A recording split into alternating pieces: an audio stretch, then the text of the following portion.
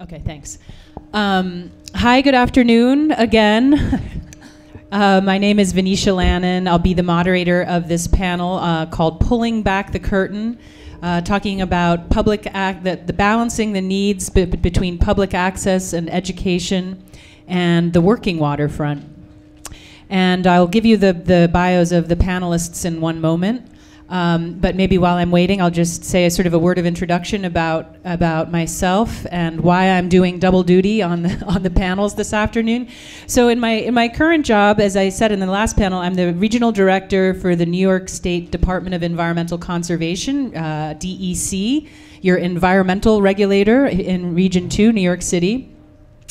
In my last job, I ran the maritime division at the New York City Economic Development Corporation, EDC. And in that capacity, we worked at EDC to promote the needs of the working waterfront and to promote the needs of the maritime industry. And one of the things that I came to learn about the maritime industry, and quite frankly, I went to go and work at DEC motivated by the needs of the maritime industry and try to improve the regulatory process for the maritime industry, amongst other reasons. But one of the things that I learned when I worked at EDC is that the working waterfront, the maritime industry in New York City, we all know how critical, how vital it is, the number of jobs, the cargo. We've heard the statistics many, many times. But one of the things that I learned is that this is an industry that is very quiet. They're very quiet in terms of the way they move things on the water seamlessly and bring us the goods and services that Roland told you about that we all completely take for granted every day. But they're also quiet as people. They don't tend to promote themselves, and they don't, I would say, compared to other industries, like if you want to think about the real estate industry or the financial industry in New York City, they don't make a lot of noise politically. They don't advocate for themselves. And there are obviously very important groups like the Maritime Association and the work that Ed Kelly does, and I don't want to in any way say that it's not effective, but I would say as an industry, it's quiet in New York City. And I think that in some ways it's sort of a double-edged sword for the industry because, you know, the downside of that is that people don't often know what the needs are of the maritime industry. The importance of dredging and having a sound dredging policy, the importance of regulatory reform and predictability, the importance of having places on the waterfront that are not open to the public. A lot of people don't understand these things because the industry doesn't make a lot of noise about itself. I've come to learn also as a regulator that the maritime industry is quiet because they want to keep doing what they're doing and they don't want people to bother them. I'm seeing some nods here. I'm hoping that I know we have some reps here from the maritime industry, and I hope they'll chime in and participate in this conversation. So when you think about public access and the working waterfront, it's also, it feeds into that kind of dichotomy in that, again, a double-edged sword. Unless people can see what's going on in the working waterfront, unless they can really get behind the barricades and walls to watch the process, they don't become advocates, and they don't understand the importance of the maritime industry, and they don't go to their elected officials and say, hey, scrap metal it's really important to me that it moves by barge. But on the other hand, these are gritty, dangerous businesses with a lot of moving parts and pieces, heavy equipment, ropes. It's not a place that really the public should be going. And after September 11th, it's a place that the Department of Homeland Security has cordoned off places and say you can't go, certain port facilities. So I think it's a really interesting challenge to have a waterfront community that engages locally, they're obviously important employers, that gains advocates in their backyards, but keeps what it needs, which is a certain degree of, certainly they need security, but they need a certain degree of privacy, quite frankly, to get on and do what they're doing. So I'm looking forward to this panel with both of my hats on, and will now tell you about our panelists. And I'm not going to give them to you in the order that they're sitting next to me, because I don't have them that way, so forgive me. But maybe if you could just raise your hand as I speak about you. I'm going to start with Sharon Henry. Sharon Henry is a principal of Ralph McKee Career and Technical Education High School. And this is, you may have heard in Councilmember Debbie Rose's presentation at lunchtime that McKee Technical High School on Staten Island is working with the city, with the Economic Development Corporation and others to put together a vocational training program geared towards the maritime industry. And I look forward to hearing more about that. Andrew Kimball from Jamestown Properties is National Director of Innovation, Economy, and Initiatives, and also CEO of Industry City. Where did we just pass it? No, we're not there yet. I'm sort of disoriented. We passed Industry City at one point. It's coming up. And before that, Andrew was at the Brooklyn Navy Yard, so he knows from his working waterfront, as well as getting the public to the waterfront. Bear with me here. Thomas Outerbridge. Thomas Outerbridge is the general manager for Sims Municipal Recycling. And I think we're going to pause and point out Sims facility when we pass it. Many of you may have heard they are the company that recycles the city's metal, glass, and plastic and a portion of its paper in the municipal curbside program, and has developed a state-of-the-art recycling facility on the Sunset Park Brooklyn waterfront. And also has developed a great education center, which I'm hoping we'll hear about. We have Jim Pinn. And Jim Pinn is the plant superintendent at New York City Department of Environmental Protection's largest and most technically advanced wastewater treatment plant at Newtown Creek. I think plant superintendent doesn't do justice to what Jim does. I think he is one of the greatest educators that DEP has, and I would encourage everyone to take a tour of the Newtown Creek wastewater treatment plant.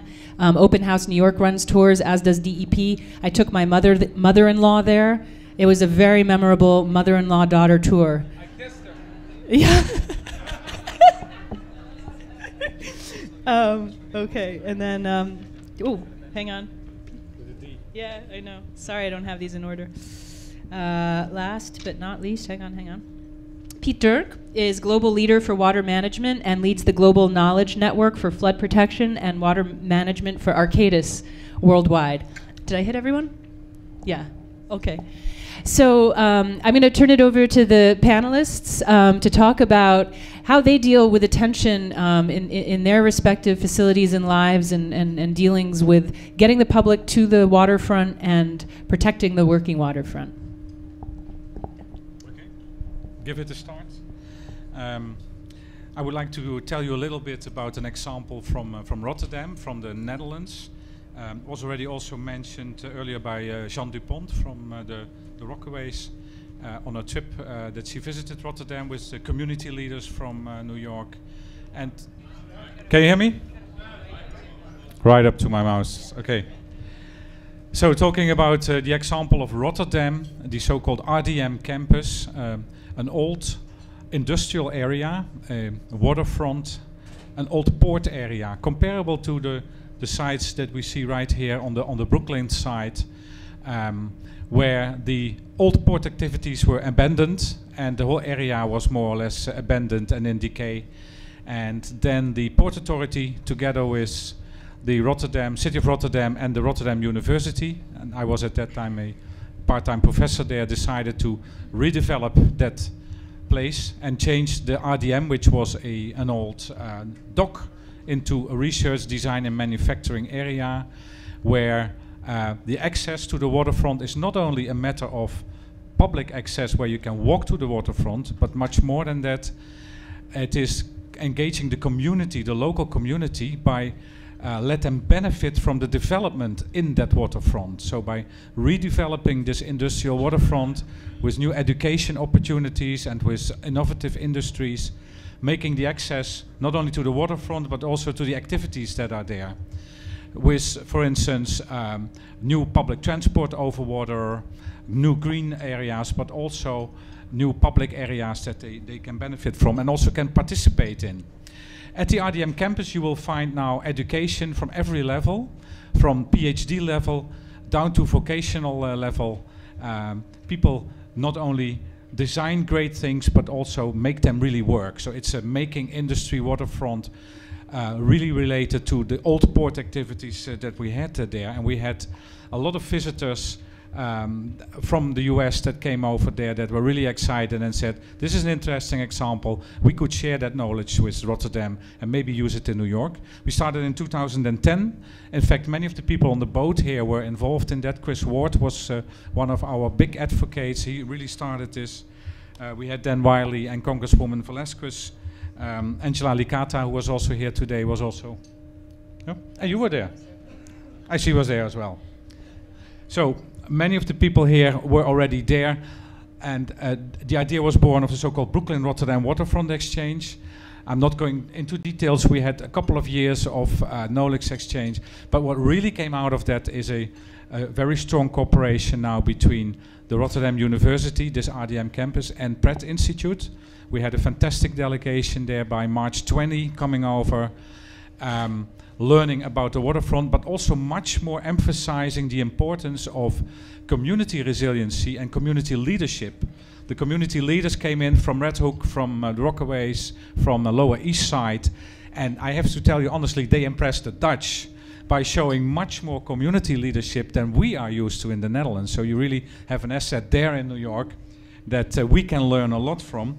But we came up with the idea of having an MOU between Pratt and the Rotterdam people. Columbia University is going to join that effort, so it's a wonderful result of this cooperation.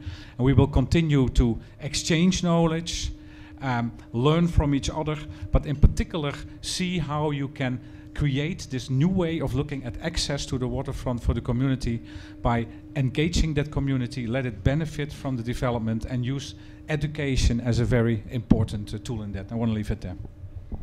Perfect. Thanks so much. And maybe after each speaker, I'll just sort of pull out some of the tension. So when we went on to Rotterdam and we saw their old port, and as we're passing by all these old storage facilities from, warehouses and maritime industries from dating back to the Civil War, when these buildings go to be repurposed, how can they be repurposed in ways that are authentic to the working waterfront if they can't be used for working waterfront themselves? So, IKEA was very controversial. It took a graving dock and, other than the cranes, really has nothing to do with the working waterfront, either it's past, present, or future. So the idea was, how do we look at this whole stretch of waterfront and think about re-envisioning it as either educational opportunities or working opportunities that in some way relate to the working waterfront? And Chris Ward really deserves, I think, a lot of credit for that exchange. Okay, Sharon Henry. Good afternoon. Sorry if I seem a little loud. I've got my principal's voice on. Good. Thank you for the introduction and for being invited to this wonderful panel. Here are the facts. McKee Career and Technical High School is about college, career, and life. I have 630 students. 30.9% of my students are special education, 1 out of 3 students, which means they read below reading level. If the student is interested in our programs, we take them. Next, I have 102 staff members, 49 of which are teachers, and it opened officially in 1935. That's tension. Now, how do we do what we do? How do we have a young man in 2014 who's now the top runner in New York City? How do we have in 2012 New York City regional champions in Robo Wizards? How are we in 2013 the top desktop publishing web design school? How does that happen? 1, I nag. 2, the next piece is that I'm just going to share 3 short little stories about the type of collaboration that it takes. Right now, as we speak, and I enjoy this beautiful view, I have 35 students who are in Skills USA in Syracuse, New York, who are demonstrating their mastery and proficiency in the 6 areas. The 6 areas are electrical engineering installation, it's construction, it's graphic arts, it's also automotive. One of the areas that was very prevalent but is now moving towards something else was cosmetology, because we are bringing in software engineering and design. And the last piece also deals with the fact that we have AutoCAD or architecture. Next, in those stories, those students spent hours after school, untold hours. I cannot pay the teachers for the number of hours that they spent training, going through what it is that they love and they do, and identifying that passion, and then having teachers reach out to different business partners that help mentor the students to help them practice and perfect what it is that they know. Second story, I have a wonderful program called Advancement via Individual Determination. That's called AVID. Now, AVID was something that was created by Bill and Melinda Gates. It was initially funded about 5 years ago. And it's a way to help students who struggle with reading and literacy and writing to help them college and career ready. In order for that piece to happen, that requires dedicated teachers who go to training, participate in that training, follow the students, track them as they go through their different classes, and make sure that at the end of the 4 years, they are aligned with a 2 or 4 year college, because every child needs to have the option of post-secondary skills.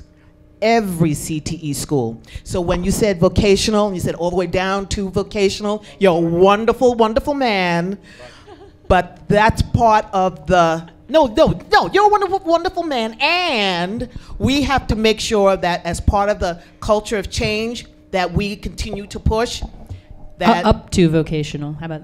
Yeah, up to vocational, that's cool. And more importantly, that it's all part of the technical education process. Next, we have 40 internships. When I started at McKee in 2007, we had 1. That requires a lot of push and a lot of cold calling. And through Mr. Kimball's organization, particularly Andrew Genn and Councilwoman Debbie Rose and Borough President Otto, I cannot begin to tell you how that helps to make an inroad. One last little short, mini story. So, throw your mind back to 2012. We're pushing like mad to try to get the maritime organizations to come to our school on Staten Island, which is only 3 blocks from the ferry, to say, we're a natural match, we're right here near the ferry. We would be perfect for you to start a pilot program dealing with maritime skills and careers and opportunities. They said, because as Miss Vanessa said, because I can't remember her last name for some reason, Miss Vanessa said, it is a gritty industry, but it's also a marvelous industry. And what happened is that, don't you know, Hurricane Sandy hits. Ships are on shore. The island is devastated.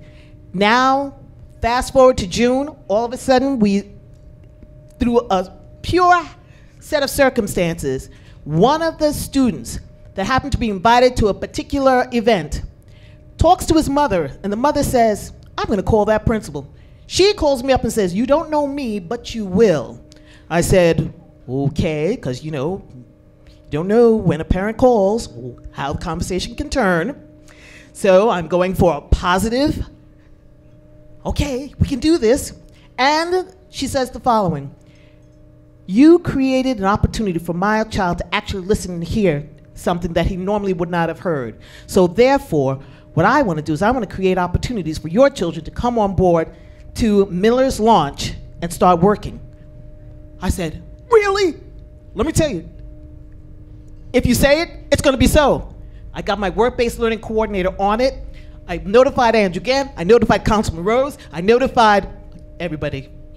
Just emailed everybody. And I said, this is an opportunity. This is a chance. Once they get it, they'll love it. And now, 2 years later, they have created this wonderful opportunity where our kids now have actual real-life work experience, that they now see the connection between math and academics, see the connection between what they're learning in auto and construction and in Cisco, in order to be able to see all the different areas that working a boat and working a shipyard connects.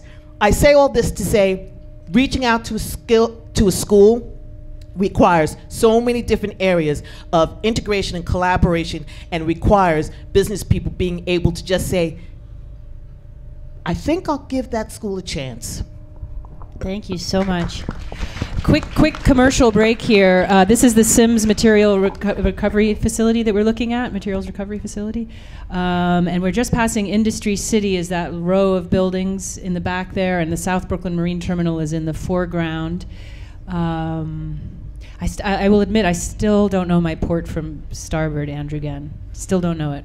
Over there. 4 letters left. Yeah, I know. I always get it wrong.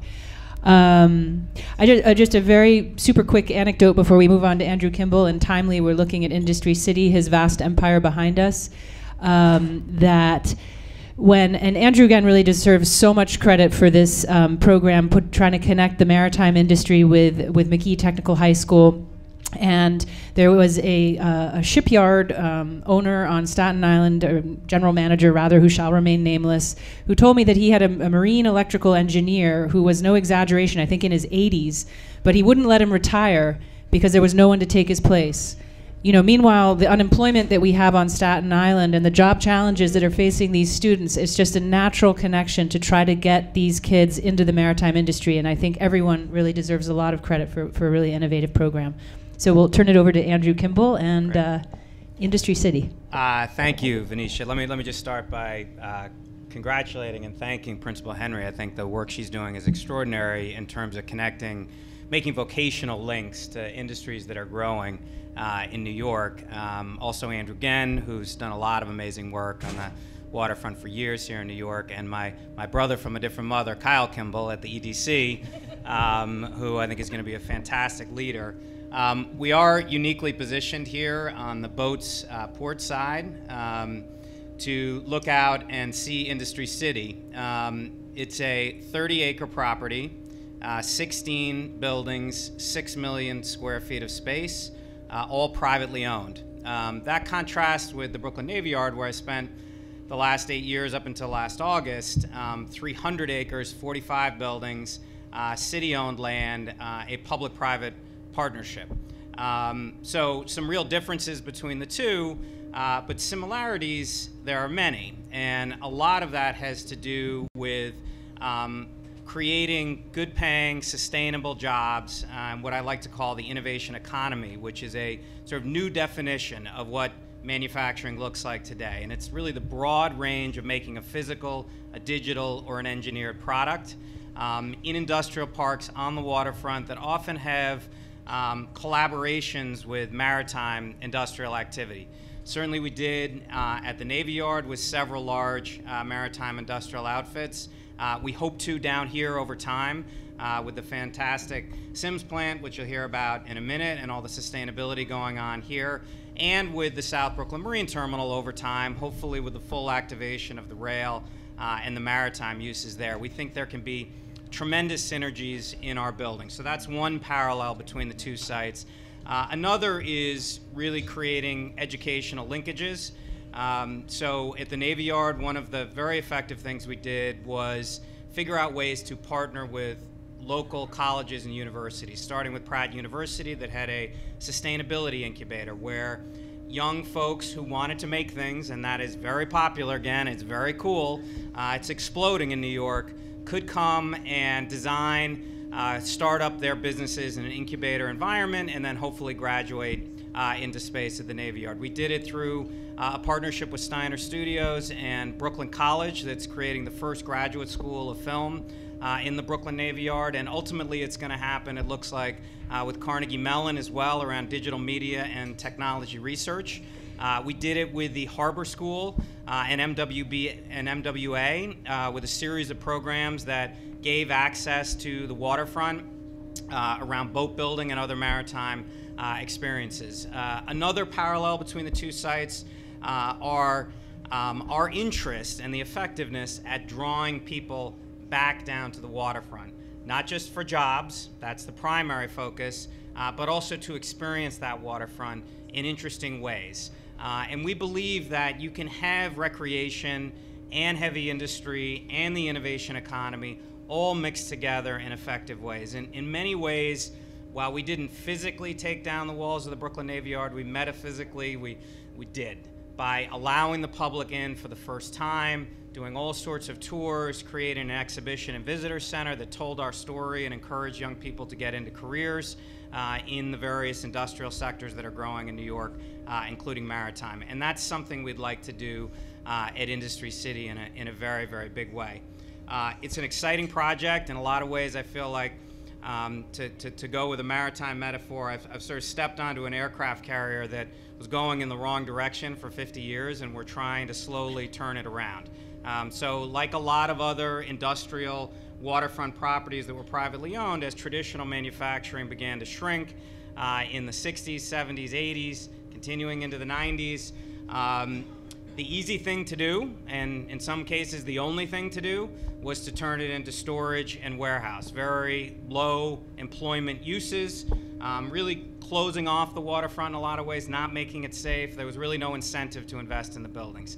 That has begun to change over the last decade in New York, not just because of what's happening at the Navy Yard, but because of what's happening at the Brooklyn Army Terminal, because of what's happening in the private sector with the Pfizer building, 1000 Dean Street, where developers are recognizing that you can adaptively reuse these physical structures. This is where today's new maker wants to be, in these cool old buildings on the waterfront. Increasingly, they want to be in Brooklyn and Queens to do it.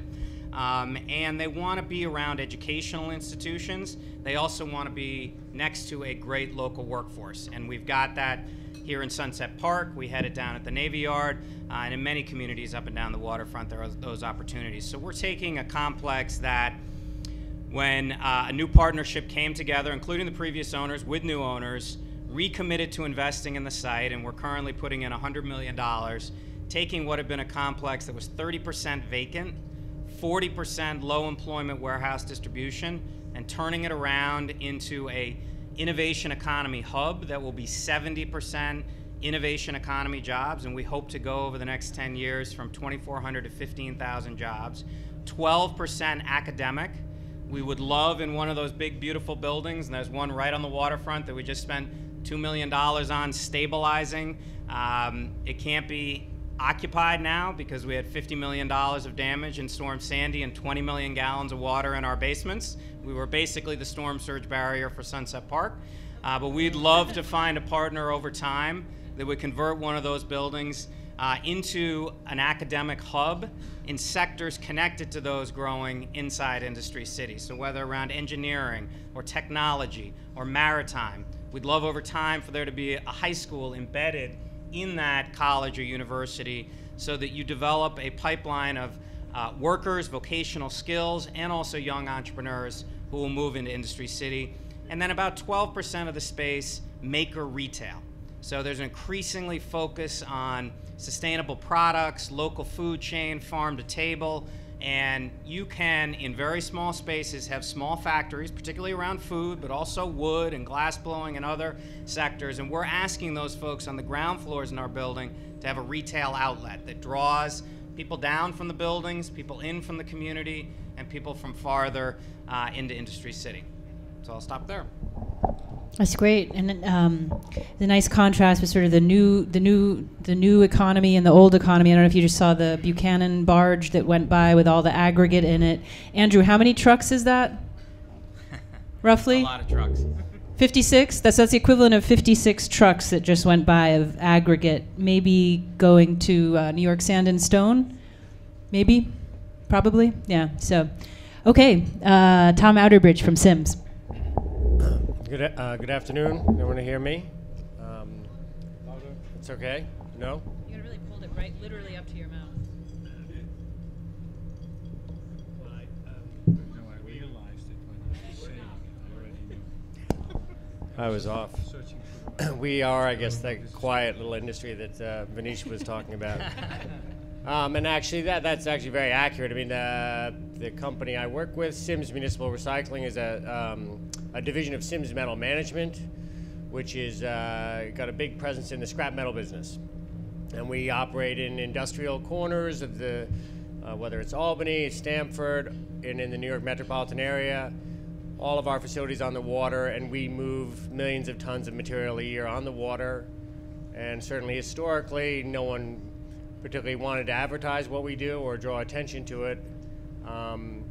with the opening of this facility in Sunset Park, that's really changed our whole, I say that reflects a sea change for us. And could ask why we did it. And actually you know, there's a very simple explanation for it in many ways, because in the curbside recycling program, the entire business hinges on participation by the public. If New Yorkers don't know about the recycling program or don't believe that it is actually, you know, the city's collecting the material, that it's actually being recycled, and they don't bother separating the material at the household level, there's no business for us. There's no program.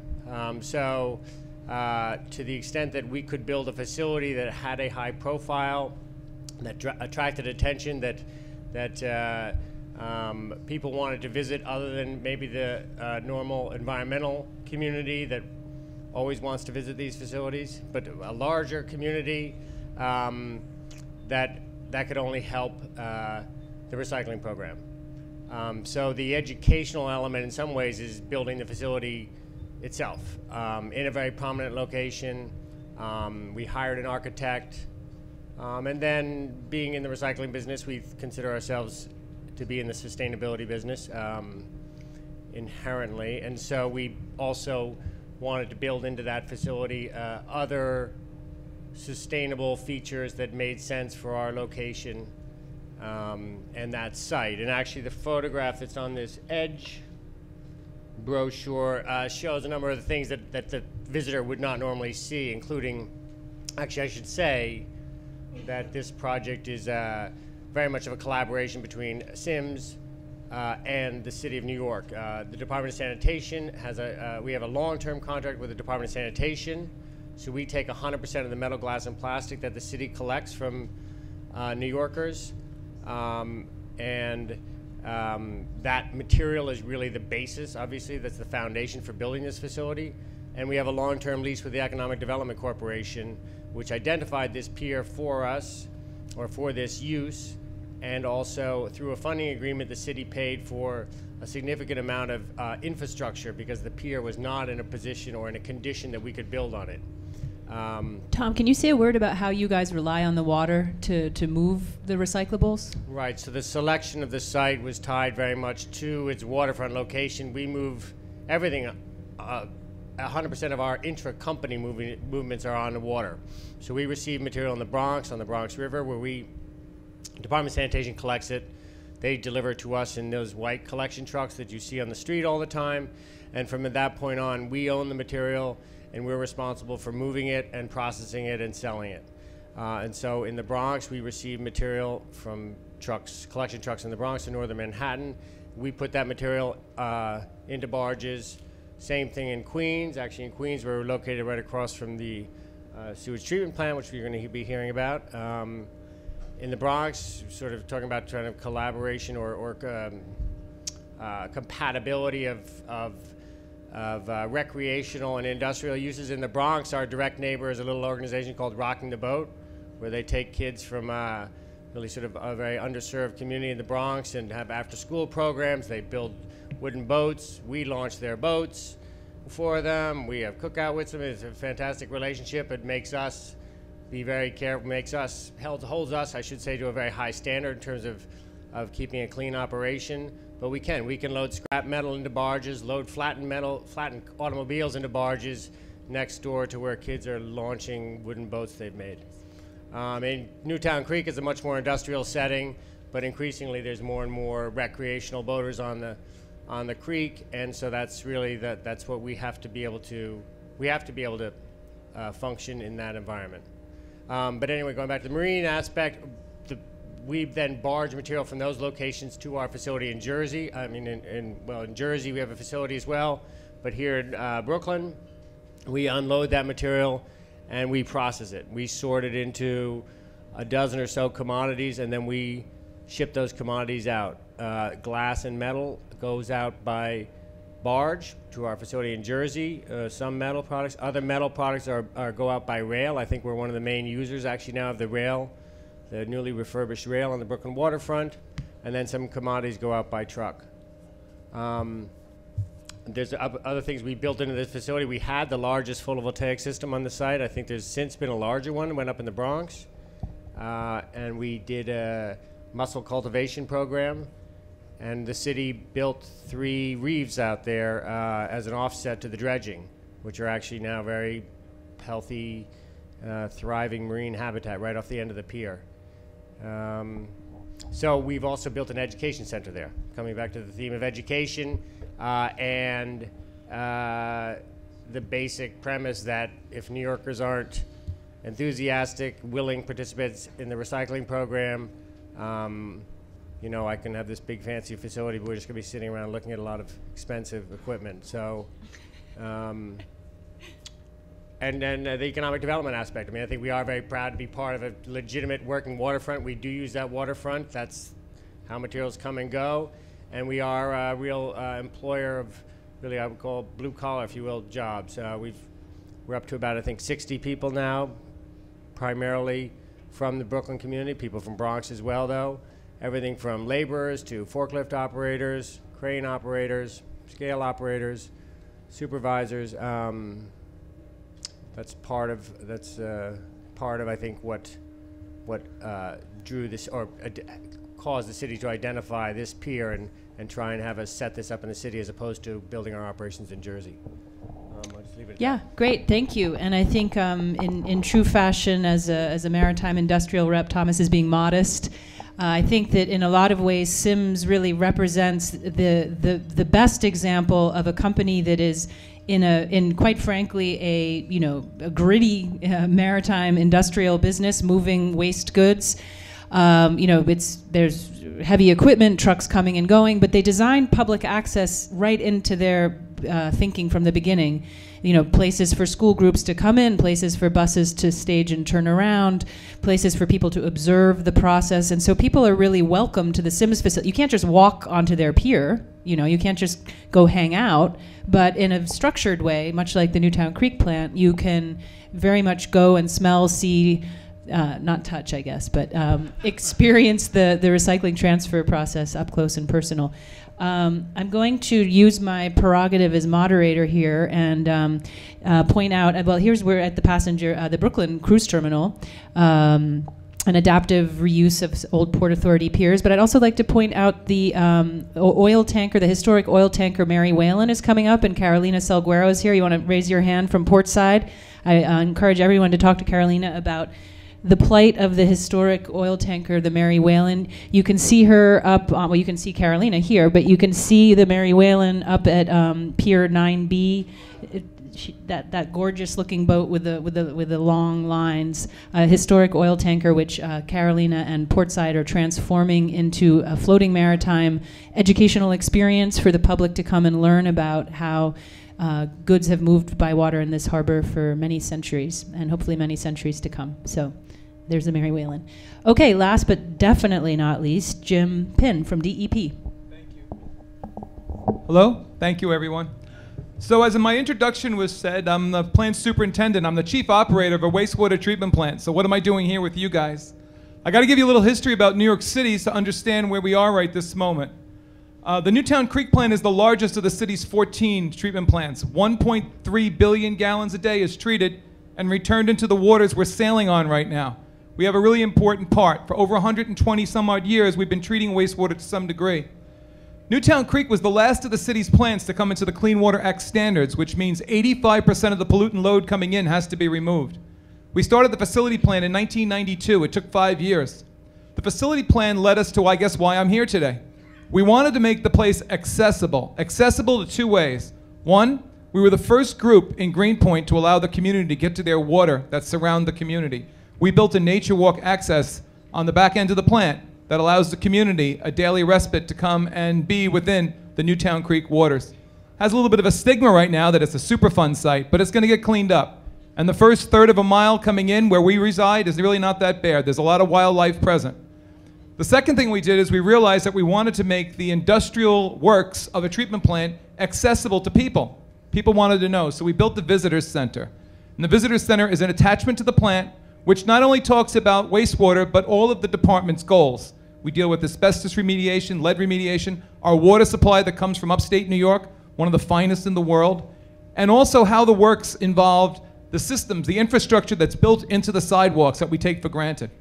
The best part of my job is informing most of you, whoever want to show up. And the best of those are the children and the kids. They're our ambassadors. They're the ones that take home every little word and they hang on it when they get home, and they beat the heck out of mommy and daddy about running the water, shaving excessively, using too much water in the backyard.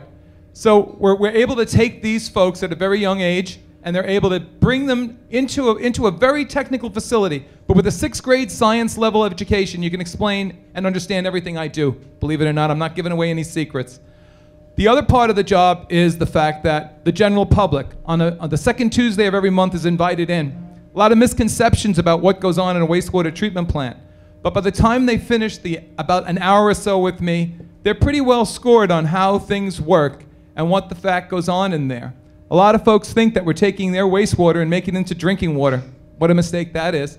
But in fact, most of the country does just that. Take wastewater, turn it back into drinking water. Most of the country. The astronauts didn't do it. When I was a kid, we introduced Tang into our vocabulary. And the reason the astronauts drank the water with Tang is to kill the caste, because it was basically their urine they were recycling through the space trip. All right, TMI call here. All right.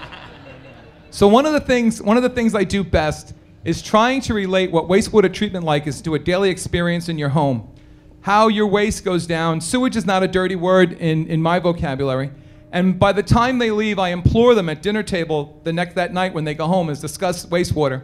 Because we talk about the consistencies of things like 2.5% as being pea soup, and 6 or 7% as being a nice Italian gravy that you put on top of macaroni. Now, I'm not trying to gross anybody out, but when you think of things in the way that you deal with life on a daily basis, you remember them. So most people go out skipping, applauding, and having a good time about wastewater. Now, I'm not here to talk about how good I am as an instructor. I wouldn't dare say the word educator. But one of the things I do say is I ask how many kids like math and science when they enter into the classroom. Not many hands go up. But by the time we get through teaching them about what I do as an engineer and about all the jobs that are in my facility, similar to the other gentleman speaking, there is an interest and a fact that there's a spark that they want to start learning about math and science, because it is a career path. I tell them I put 3 kids in college. I've lived in Brooklyn my whole life, and I enjoy what I do. And if you enjoy what you do, life is not a bad thing. So I'm here to try to add my bit about what government is trying to do to make the waterfront access applicable to the community, and also to open our doors to a very, very important industry so people can not only understand what we do but learn from it, and hopefully get a couple of people to replace me, because I'm in my 40th year and I got to retire soon. Please don't. Jim, can you say a word about how DEP uses the water? Okay. So the waterways. Wastewater in the city is fishable, swimmable quality. All the wastewater treatment plants are built on the waterfront because we got to get your waste back into a receiving water, in this case the Hudson, Jamaica Bay, the Atlantic Ocean. Almost all of the wastewater in the plant is sent right back into the receiving waters, fishable, swimmable, brackish water around New York. One of the things I do want to tell you about is the methane gas. If you know anything about wastewater treatment, your sludge, your solids are changed into methane gas, in which we use to power the plant in form of energy for either boilers or engines. And we're taking on a new project where over 1 million children a day have 2 meals a day in the city school system. And that one bite of the bologna sandwich or peanut butter sandwich, most of it goes in the trash. We're collecting that trash, source separating it, waste management. We're going to make additional methane gas in our digesters, and we're collaborating with National Grid. We're going to be selling the extra methane gas that I can not consume, and we're going to have revenue over it. So wastewater treatment plants are becoming resource recovery plants. And I implore anyone who wants a second career to look into the environment as far as wastewater treatment. I think you'll be really satisfied with that career. And again, it makes a great date, the wastewater treatment plant. Check out Open House New York, and also DEP has tours pretty regularly, right? The second Tuesday of every month. And just to pick up on what our host said is we've had 3 Valentine's Day tours, one Halloween Day tour, and if it wasn't for me going to Mexico last week, we were going to have an egg tour around the Easter time. But I told them I already had it planned, so that got scrapped. You will. I'm not kidding. You will laugh. You will cry. It is an awesome, awesome tour. Thank you. So I think we're gonna take questions from the audience. Is that right? Do we have the cards, or are we just taking hands, or we're just taking hands? I'll just say, we've been passing the Red Hook container terminal, and I just.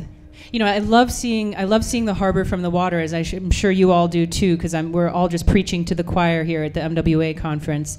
But I think that one of the interesting tensions again between public access and you can't get into this facility, unless you're Carolina. But people want access to the waterfront everywhere, but ironically, it's pushing out the maritime businesses. And I often think of Jane Jacobs in general, but I think about great stories she tells about going down to the Hudson River and how she just loves to bring a sandwich and sit and watch the tugboats coming and going and all the great activity. And you go down to the Hudson River today, and as much as I love the park, it's kind of boring. I mean, there's no activity, there's nothing to see, there's nothing to really kind of sink your teeth into, it's a very sort of polished aluminum world. And I think the grittiness of the working waterfront and the vitality and the things coming and going and the people doing their jobs are so intrinsic to what makes New York, New York. But how do you get people safely there to see it? So there's always this tension, there's always this irony that we want to clean up our waterfront and make it accessible to everyone, but then we end up with a very sort of sterile waterfront. So with that proselytizing, I will read you some questions. Okay, how can we balance the desire for public access? Who read my mind? How can we balance the desire for public access against the needs for industrial development and recognize how important a role industrial waterfront uses are to the city's infrastructure overall? Do I have any takers on the panel for that one? In your minds, how can we balance this desire?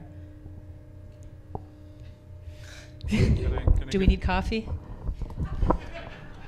Well, the only Dutchman on the panel, maybe. Yeah. I think we heard some good examples here already today.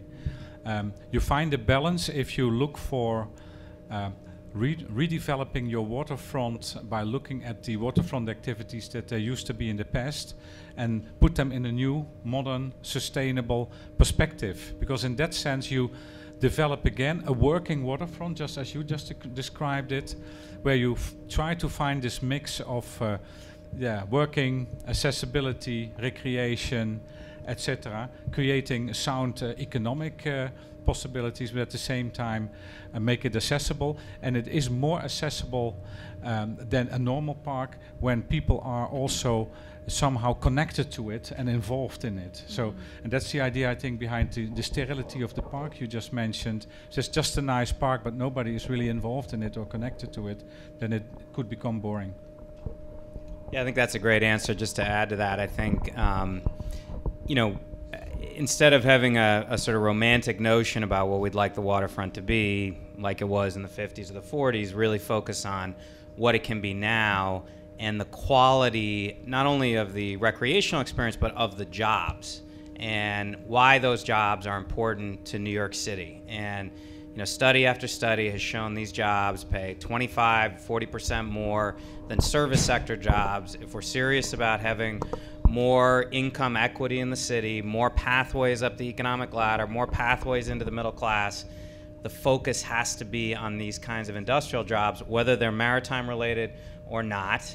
I think also there's been a lot of positive focus on the successes at the Brooklyn Army Terminal and at the Brooklyn Navy Yard, and I think that's a model that can be looked at for other publicly owned waterfront sites. And in obviously a self-interested plug, I think looking at where the private sector is catching on and supporting that in ways that make sense for government. So one of the big differences between the success around the Navy Yard and Dumbo and downtown Brooklyn and a little bit more limited success down in the Sunset Park area is basic public infrastructure. So you look at any place where the roads, the water, the stormwater runoff, the bulkheads have been rebuilt, you're usually finding a success story.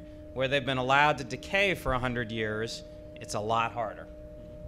I think piggybacking on what the two gentlemen said, in order for any type of infrastructure development to occur, you need to make sure that the education system is part of the process, which means that along with the Common Core Curriculum Learning Standards, you need to make sure that whether it's elementary, middle school, and particularly in high school, that's where the students need to see and be reminded of and be exposed to and be mentored and have job shadowing opportunities to be able to see the connection with what they're studying in class and how it can lead to that particular career. Because there is a difference between a job and a career. And for our young men, whatever the color that they are, whatever their religious persuasion, every single young man and young woman, by the way, that's a whole separate topic about young women. They need to get involved in the maritime industry. But the particular piece that I want to make a connection to is the fact that with infrastructure, students have a vague idea in terms of what path they have to take to get there. Through career and technical education process, which I hope you had a chance to be able to look at the brochure that was distributed, I hope you see that that path has to not only be clearly laid out, it has to be modeled, it has to be nurtured, it has to be supported, and they have to see the connections and the links established between the school and the business community. Thank you. It's a great point. And again, we're passing now Brooklyn Bridge Park, which was former Port Authority working waterfront, and now gives the public the access that they so desire. But again, where's the working waterfront gone? And it's now in the piers to the south. But I know, you know, when we were at EDC, I mean, you kind of continually draw the line in the sand, and then it gets moved back, and you draw the line in the sand. And I think we really need to just fight. You know, I would say we need sort of like industrial conservation. It's almost like an oxymoron, but we really need to make sure that, you know, having an inland port facility like the Red Hook Container Terminal is so essential, and it's becoming more and more rare in big cities around the world to have your marine distribution located right next to your consumers. So I'm sure in the next 15 years we'll see another golden waterfront development plan for Red Hook and more condos, and I really hope everyone in this room helps put your foot down to save the working waterfront. But again, it needs to be a waterfront that is accessible and makes room for the public, like several of our panelists have. And I'm going to continue to use my prerogative as moderator to plug the Working Harbor Committee. Many of you may have heard of the Working Harbor Committee, and John Doswell is over here. But the Hidden Harbor Tours are starting again in June. This is a great opportunity. They really go up into the nooks and crannies of the Newtown Creek. You can actually see the dead water. You go into right by the port facilities in Newark. You really see a side of the harbor that most people never see, and there's usually great narrators. I myself have even been a narrator. No, they really are great narrators from the maritime industry who really give you the facts. And then I have to plug for the Working Harbor Committee an event Tuesday, May 6th, Getting It Up, the fascinating story of marine salvage. So check out the Working Harbor Committee's website. All the dates will be included. Last question for Jim Pinn and Tom Outerbridge. Tell us more about how you interacted with and used the skills of experienced and sophisticated architects, Aeneid in the case of the Newtown Creek and Seldorf Architects in the case of Sims. And I would just ask that maybe if you could focus on how working with those great architectural firms, you know, how you integrated public access into your thinking about the design of these facilities. I guess in the case of our facility, Seldorf Architects was actually not known for recycling facilities. I don't think there's any architectural firm actually that's known for its recycling plants. But the reason we actually selected them was because they were known for simplicity in their design, very sort of clean, simple facilities, and a real. In the selection process, we laid out some pretty stringent budget limitations because it is a recycling plant, not a condominium complex. We have a strict budget, and actually they embrace the notion of actually trying to work within the limitations, particularly taking pre-engineered metal building systems and sitting with those engineers and seeing how far you could push the envelope without it becoming an extraordinarily custom building with high costs. So that was the basis for selecting them and working with them really all of the details of our operation and they basically applying their very sort of minimalist approach, asking why getting rid of anything that's not necessary, which is fantastic from my standpoint because it's not just a budgetary thing, it's a maintenance item. We operate for 2 shifts and do cleanup and maintenance for 1 shift. It's very much part of what we do. So I don't want the fewer things jutting out or this and that. We avoid the higgledy-piggledy aspect of things makes for a good operation. And then the other thing they were very good at, and we didn't know this when we selected them, but a lot of the discussion was about, as Venetia said, public access and how to allow people onto the site and not have them crossing lanes of sanitation drivers speeding through the yard or forklifts or cranes and front-end loaders operating. So they, I think, have spent enough time in that world of designing museums and galleries and understanding people flow and art deliveries and so on to step back and really think about a site plan that created a safe environment, but also actually took advantage of the location and putting the original engineers really wanted to put our education center right at the entrance because that way we could minimize people traveling through the site. And that was kind of a non-starter because you lose the whole advantage of being on a pier. So actually our visitor center is right at the very end of the pier where actually you end up with the best views of the harbor. So maybe a more pointed question for Jim. Were you involved in the design of the facility given what you know about the importance of public education, and how did that factor in when you were working with Aeneid and the sort of sophisticated design team for the Newtown Creek eggs? Okay, great. So Neon was formerly known as Jim Polshek and Partners. You may know Jim Polshek because he designed the Museum of Natural History in the Hayden Planetarium, that connection. And also, if you're in Brooklyn, the Brooklyn Museum down by Grand Army Plaza, the whole front facade is Jim Polshek and Company. So we hired a company in order to flaunt the largeness of this facility. We couldn't hide it, so we're going to flaunt it.